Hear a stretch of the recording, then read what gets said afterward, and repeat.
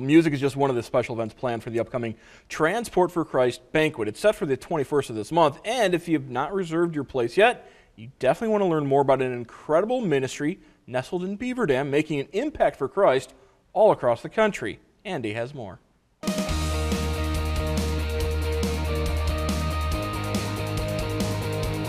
Tucked in the back corner of the Pilot truck stop in Beaver Dam is a special semi-truck inviting people inside. It's the Transport for Christ Second Chance Chapel, with a special mission to reach out to any truck driver, no matter where they are in life. There's a lot of stuff out there that's not real good, you know, a lot of temptation. So it's a good, safe place for them to come. Like I say, a place that they can have Christian fellowship.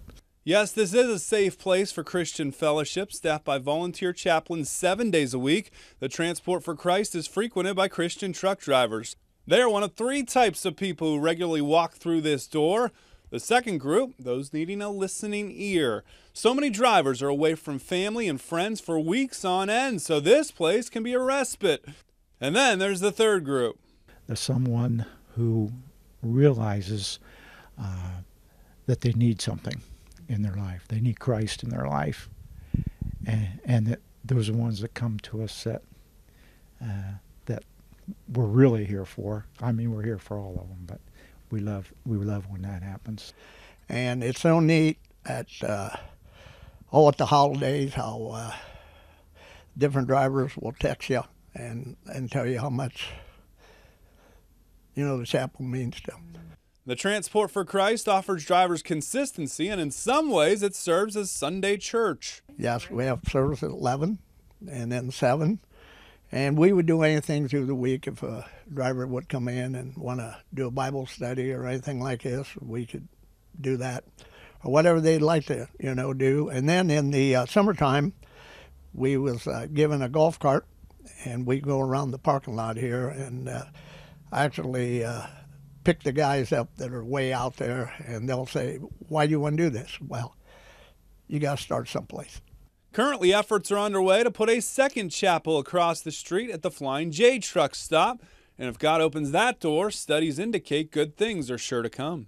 And they found at truck stops where a chapel is located, there is less problems out there with drugs, prostitution, that type of stuff. The Transport for Christ Second Chance Chapel in Beaver Dam, run by volunteers, and in just a few weeks, the public has the chance to not only support those involved with this ministry, but also to sow into it financially. February 21st, we're going to have a banquet up at Bluffton University, Marbeck Center, and we're bringing the Pfeiffers back again, and they were very well accepted last year. In fact, we got a whole new bunch of people wanting to come this year that didn't get to come last year. And we're excited because we see God working. That Second Chance Chapel banquet, which is the ministry's annual fundraising banquet, is free to attend. However, a free will offering will be collected.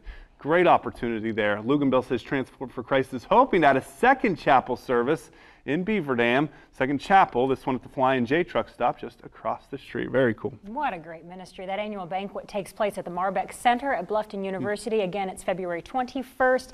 6:30 p.m. is the start time. The Pfeiffers will offer the musical entertainment for the night. I've heard great things about them. Yeah. Call 419-230-3294 to reserve your place and show your support for Transport for Christ in this region. We love that.